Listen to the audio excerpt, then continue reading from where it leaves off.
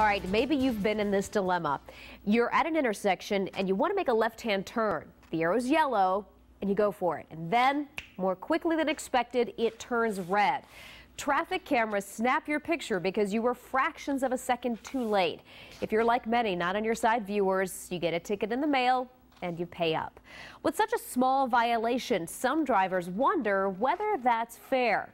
Would an officer on the street have written that same ticket? A lot of drivers have strong opinions, and tonight, Kevin Keene takes them to TPD.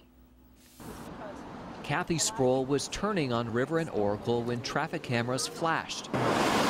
She got a ticket in the mail stating she technically turned on red, 0.2 of 1 second after the yellow arrow changed. That's 0.2 seconds. I think that amount of time is absolutely ridiculous. No police officer would have been able to even detect it with the naked eye. So why we're splitting hairs here. Kathy's ticket cost her $280. Rebecca Krell was turning right on a red light at Grant and Swan. She stopped before making her move, but says cameras spotted one of her tires past the stop line. I don't think it's a lot. I think it's a foot. I don't think that's very much. I did stop, I did obey, and... Rebecca ponied up $220 for traffic school.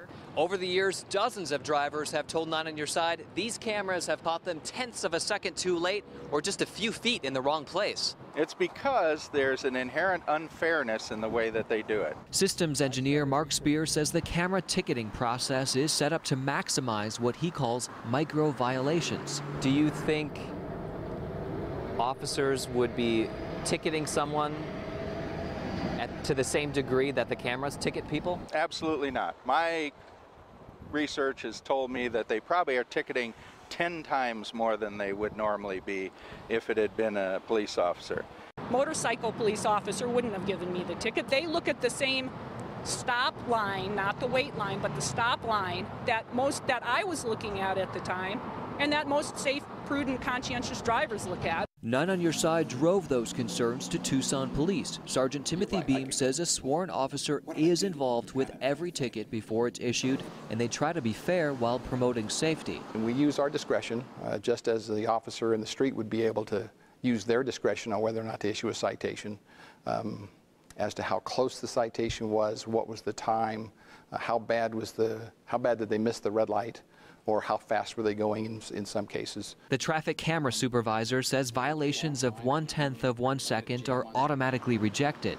Beyond that depends on the circumstances. Still, the statute says you have to be within the intersection when the light turns red. 0.1 seconds is a violation. 0.2 seconds is a violation.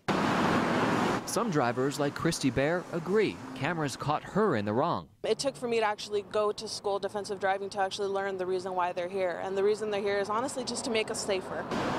If they're not hidden somewhere, they're big posts with a camera attached to them and there's big lights that flash. I feel that people should be more cautious at those intersections, just as they would be seeing a police officer on the side of the road. Fair or unfair, many drivers now just avoid those intersections altogether and accept this reality. The bottom line is the system is very efficient, and the system is very good at what it does. In Tucson, Kevin Keene, KGUN 9 on Your Side. TPD says the city has made some adjustments in recent years to make the system more fair, such as adding half a second of yellow light time at the intersections. The department adds anyone is welcome to visit and see how the ticketing process works. You just have to call ahead. You can check out more on this story on KGUN9.com.